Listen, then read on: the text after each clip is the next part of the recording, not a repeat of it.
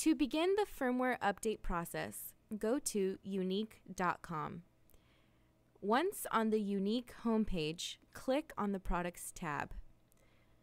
Click on the image of the Typhoon H. This will take you to the Typhoon H overview page. Once on the overview page, select the Downloads tab, which will direct you to the Downloads page. Once on the Downloads page, a list of the most recent firmware will be available for you to download. It is important to note that each Yuneec product has its own downloads page that can be accessed from each product's overview page. To download the firmware for the Typhoon H, click on Link 1 for United States or click on Link 2 for Europe. The file should automatically begin to download to your system. We will now begin the process of installing the firmware onto the Typhoon H. Insert the micro SD card into the adapter, and then insert the adapter into your computer. Both the micro SD card and the adapter are included in your package. Locate the downloaded firmware file on your computer and copy it to the micro SD card. Once complete, remove the micro SD card from the computer and adapter. Then insert it into the bottom of the Seago 3 Plus camera. Next, power on the ST16 transmitter. Then, power on the Typhoon H.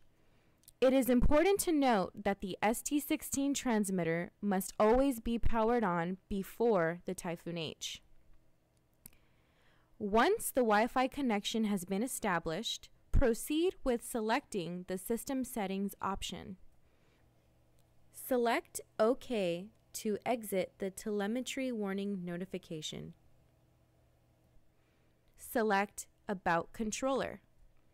Select Update in the Typhoon H section. Select OK to continue.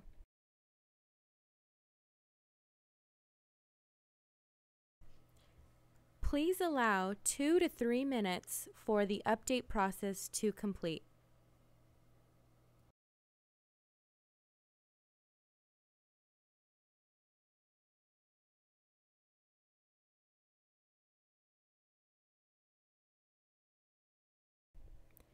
Once the update is successful, select OK. Next, power off the Typhoon H.